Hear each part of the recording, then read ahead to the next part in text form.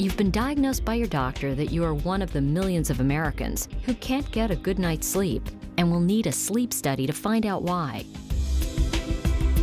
We wanted to give you an idea of what to expect at a Sentara Sleep Center as you go through a comprehensive evaluation for your sleep disorder.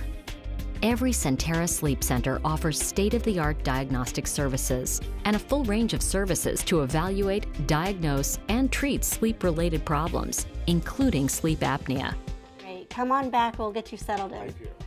After seeing a sleep specialist, you may require a sleep study. The highly trained technicians at a Sentara Sleep Center will help you through each step of your sleep study. When you arrive the night of your study, the technician will get your height, weight, and other details for the doctor, who will go over your sleep study. All right, that's great. You can step on down. You will be shown to your private room and asked to fill out some paperwork. If you would like to fill this paperwork out ahead of time, you can download it from our website.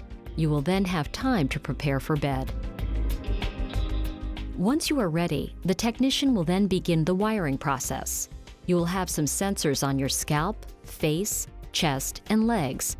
There will be other sensors attached to monitor breathing, pulse, and oxygen saturation.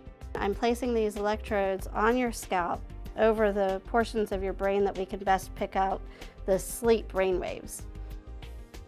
While you are asleep during the night, the technicians will monitor your brain waves, breathing, and heart rate, all on the computer. Video cameras focused on the bed will record your sleep positions. For the most comprehensive evaluation possible, Sentara Sleep Centers are equipped with state-of-the-art diagnostic equipment to monitor brain, heart, respiratory, and muscle activity during sleep. This equipment, combined with our physicians' knowledge of the latest advances in sleep-related diagnostics and treatment, allows us to provide the best possible care. Sleep studies are designed to look for many different sleep disorders. The most common is sleep apnea, where patients stop breathing during the night. If you have sleep apnea, the technologist will try to treat you the night of your sleep study with continuous positive airway pressure, or CPAP. This treatment involves a mask that goes over your nose and blows air into your airway to keep your airway open so you can continue to breathe. The pressure of the CPAP is adjusted until you can breathe normally. In some cases, it is necessary for a second sleep study to perform this CPAP treatment. Some patients have more severe apnea in certain positions or sleep stages that we may not see until later in the night, not giving us enough time to then treat the sleep apnea in the same night as we diagnose the problem.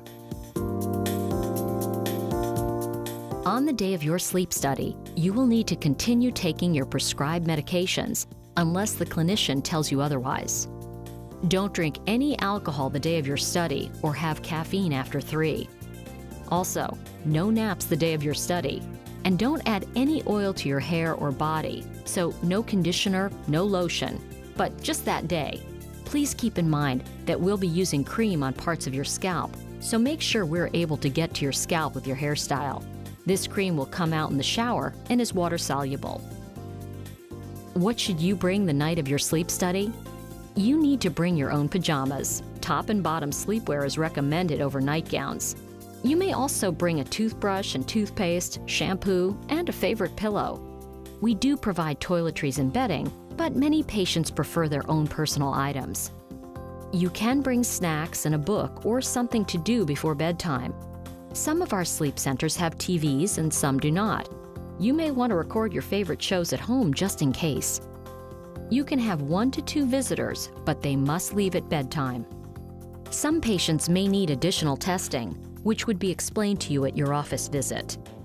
These tests could include a multiple sleep latency test, where you take a nap every 2 hours after you wake up from your sleep study, a maintenance of wakefulness test, which examines your ability to stay awake during the day, and a driving simulation test to see how your sleepiness impacts your driving performance. These are all daytime tests that take place the day after your sleep study. If you are scheduled for any of these additional tests, please ensure that you bring a set of clothes, books, or computer to keep you occupied, and a lunch. You will not be permitted to have any caffeine that day.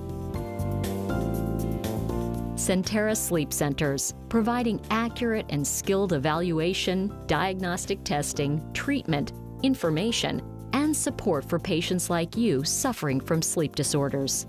All Sentara Sleep Centers are nationally accredited by the American Academy of Sleep Medicine or in the process of accreditation. If you would like more information, visit our website at sentara.com/sleep or call the Sentara Sleep Center most convenient for you.